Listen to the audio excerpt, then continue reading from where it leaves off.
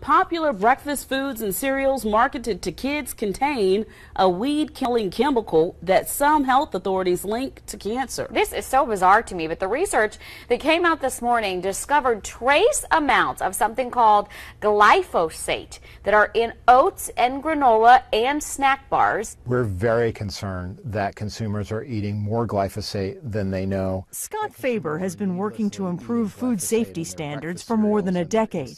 He says the team at the nonprofit Environmental Working Group, or EWG, had a lab test 45 samples of products made with conventionally grown oats and found glyphosate, the active ingredient in the Monsanto weed killer Roundup, in all but 2.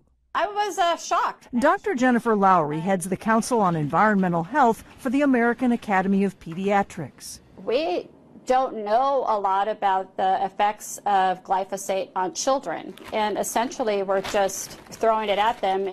EWG used its own, more stringent standards to conclude that products with excessive levels of the herbicide included Quaker Old-Fashioned Oats, Cheerios, Quaker Dinosaur Egg Instant Oats, Great Value Instant Oats, and Back to Nature Classic Granola Clusters.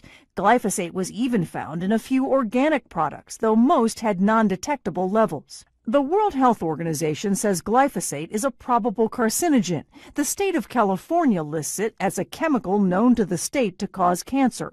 Monsanto disputes that, saying in a statement glyphosate does not cause cancer and has a more than 40-year history of safe use.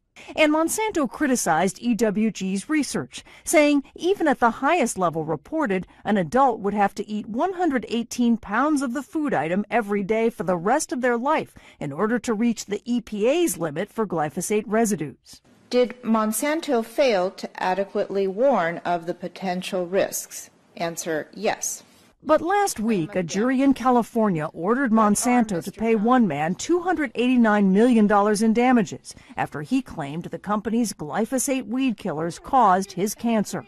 And EWG's Faber is skeptical of EPA's glyphosate limits. We don't think it does enough in particular to protect children. It is time now for them to step up and do their jobs to ban glyphosate. Zen Honeycutt heads Moms Across America, a group formed to raise awareness about toxic exposures. Her family switched to an organic-only diet after her 3 sons developed allergies and other health problems. We want to trust that what is in the grocery store is safe.